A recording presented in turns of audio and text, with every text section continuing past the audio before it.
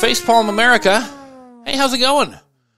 FacepalmAmerica.com is where you can go for more information about the show. I'm Beowulf Rockland, and I'm happy because in my part of the country, in the Pacific Northwest, it is raining. Now, I know that ordinarily, especially in the winter or spring months, that would not be a particularly stunning revelation. It should be raining in the Pacific Northwest. It's a kind of soggy part of the country. But as you know, climate change is a thing. And our climate's been a-changing. And big parts of the Pacific Northwest have been in drought. And the very specific part of the country where I live is now, after 4 years, just been out of drought. It's officially been declared drought according to U.S. drought maps. Strangely, it's not all of the county that I live in that is drought-free.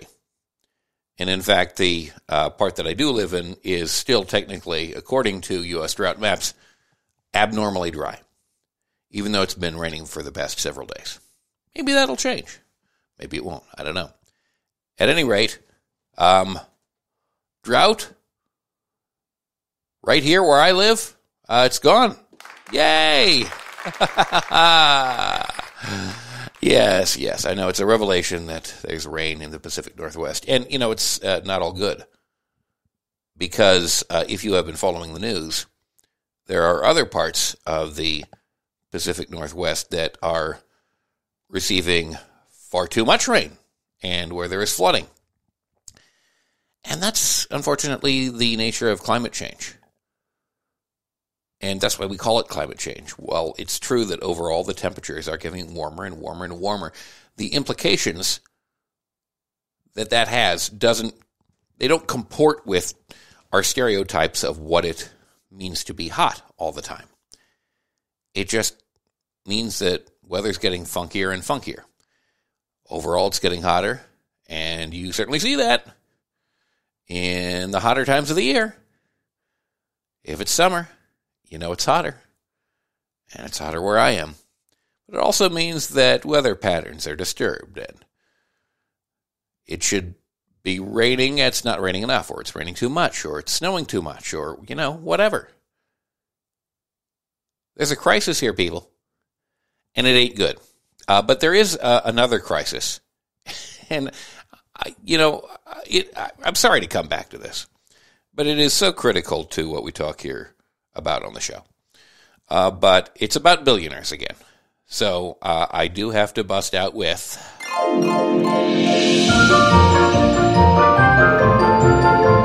why they shouldn't be billionaires. Yes, and again, there's so many reasons why there shouldn't be billionaires. And why there should not be people with such disproportional wealth to ordinary folks like you and me. And again, it's okay if there are rich people, but it's not okay if there is such a massive concentration of wealth at the top that it screws things up for everyone else. And it is screwing things up for everyone else. Who's it screwing things up for this time? The middle class. That's right. Because according to USA Today, the top 1% of American earners now control more wealth than the nation's entire middle class. Wow. So you in the middle class, almost everybody considers themselves to be in the middle class. So maybe that's saying a lot. But the 1%, they by themselves have more than all the vast swath of the middle class bourgeois. And that's very interesting. It's very interesting because the scales are tipping more and more in favor of the 1%. And it will be very interesting to see how long that continues until the system won't work anymore. Interesting in the old Chinese curse sense of the word.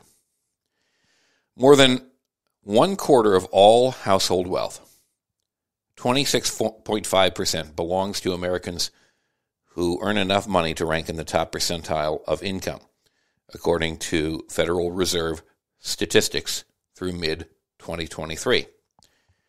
The top 1% holds $38.7 trillion in wealth. $38.7 trillion in wealth. If they cleared out their bank accounts, they could pay off the national debt. $38.7 trillion. That's more than the combined wealth of America's middle class, a group many economists define as the middle 60%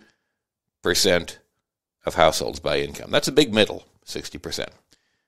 But then, you see, America has always had a big middle. Yeah, if you understand, because of the middle. And yeah.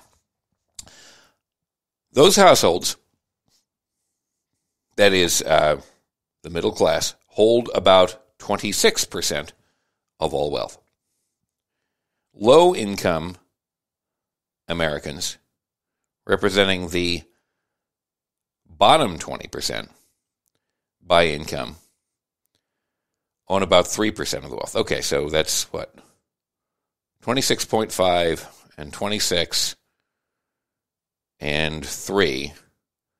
So that's what? 52.5, 55.5. There's a percent missing there.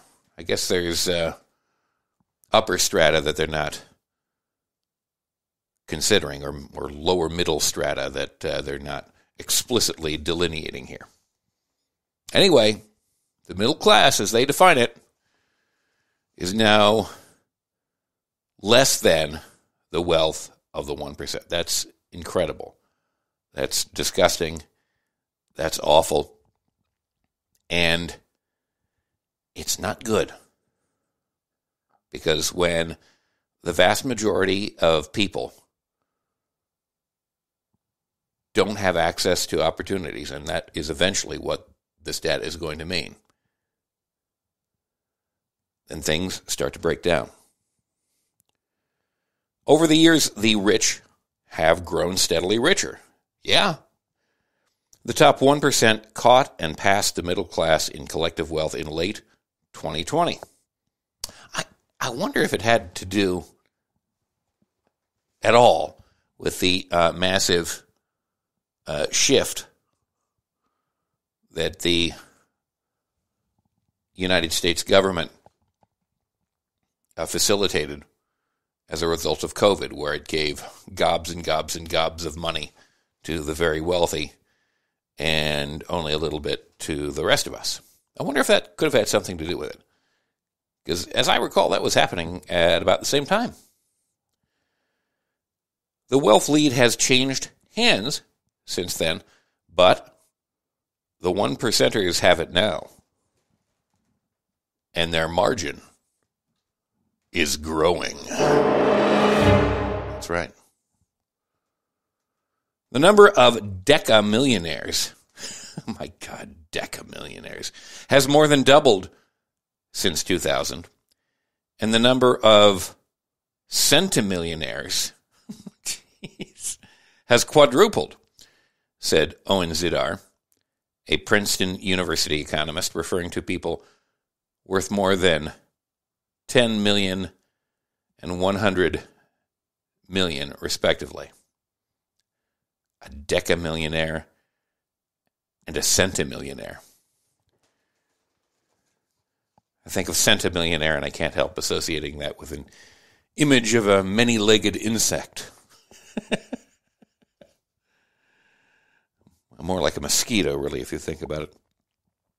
And who are the top 1%? Well, that category includes flashy billionaires, Jeff Bezos and Elon Musk, of course. But many 1%ers are low-profile multimillionaires, living quietly among us. They live among us. Someone that you see now, walking down the street, unbeknownst to you, may be a multimillionaire. As you go up the wealth distribution, it's more and more of these private business owners, Zidar said. And a lot of them are boring businesses. Boring, but wealth extractive nevertheless. Auto dealers, beverage distributors, people who own 7 Jiffy Lubes. Yeah, that's not, just so you know, people, that's not middle class. Those are people who extract wealth.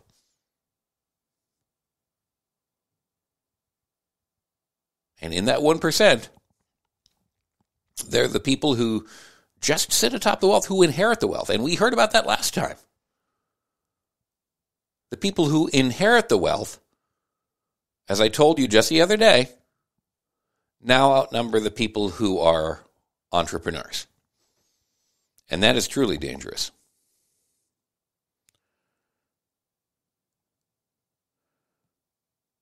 Why the rich keep getting richer compared to everyone else is a topic of recurring debate among the nation's economists. Well, I don't know if the nation's economists are ever going to come to an unbiased opinion about that. Because the nation's economists, by and large, are paid for, either directly or indirectly, by the very wealthy. And so the results that they come up with are likely to put a positive spin on the situation of the very wealthy. Because people aren't dumb, and economists certainly aren't dumb. They know what side their bread is buttered on, and very few of them are going to highlight things in a way that makes the billionaire class out to be the bad guys. So you have to take everything they say with a grain of salt. But here are the answers from USA Today. Here's why they keep getting richer. They have money. I mean, it's kind of funny, but that is about what they're saying. Real estate. The upper 1% controls 12.9% of real estate wealth in 2023, up from 8.1% at the start of 1990, Fed data show. The average home price has more than tripled in that span. We're buying up the homes. Yeah, that's right. And believe it or not, the 1% don't live in all those homes. They're buying them. Their corporations are buying them. And they're renting them out to you and me. And they're screwing us. Because it's their job to make money. That's their imperative. Not to get by or have enough, but to make a buttload. Stocks. That's another reason. The 1% holds close to half of all corporate equities and mutual fund shares in 2023, according to the Fed. As recently as 2003, their share of equities fell below 30%. So, yeah, they own stocks, they own real estate, black gold, Texas tea, swimming pools, movie stars, owning a private business. The 1% owns nearly half of all private company wealth today, up from about 30% in 1990. So people like, well, me, for example, I know business. I own a business. And, but it doesn't count for much against the businesses that the 1% own and the wealth that they have. So, basically, the reason that they're so rich is because they got a lot of money. How did they get that money? Well, a combination of reasons, but it was facilitated by the big bad government. You know, the one that